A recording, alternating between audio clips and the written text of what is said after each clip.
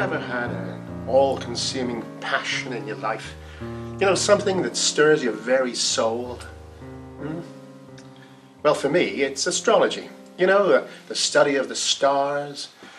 My colleagues and I, we spend our lives studying the stars, trying to work out what they mean for us and where they're going to lead us in life. And we sit down around the fire and our notes and jottings, and we discuss our theories and so on. I mean, for some, it's a hobby, but for me, well, it's my very being. It's my way of life.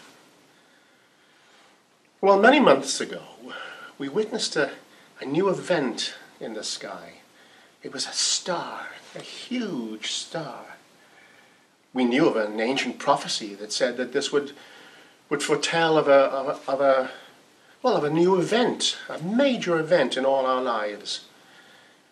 I wasn't really sure about that. I mean, old prophecies, there are lots of those around. Well, can you imagine? Can you imagine what people felt? Because this prophecy said that the star was going to precede the arrival of an important being in our lives, a new king of the house of David. Well, can you imagine how excited everybody was? Well, maybe not everybody, but... well, if it did, it had to be found. Now, on the other hand, if we didn't find it, then it would be the world's biggest goose chase. But what choice did we have? Well, of course, today, you've got the advantage of hindsight. But how would you have felt if you were in my position? Well, I was faced with leaving my family behind and all the comforts of my home for a possibly long and dangerous journey.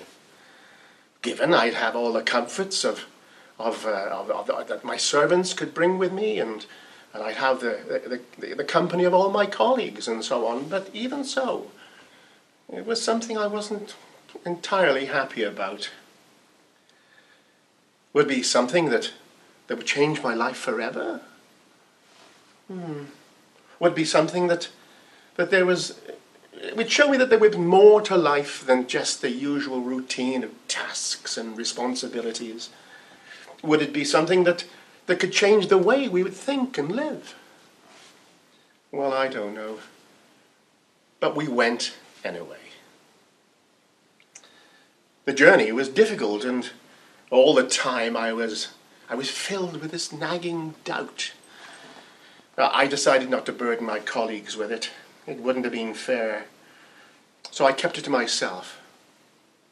And then we finally came to the place. Well, I looked at all the gifts we brought with us, the gold and the frankincense and the myrrh. And then I looked around me and, well, all I could see was a baby in a cot in a cave. It was abject poverty. I felt crushing disappointment. Had this journey all been in waste?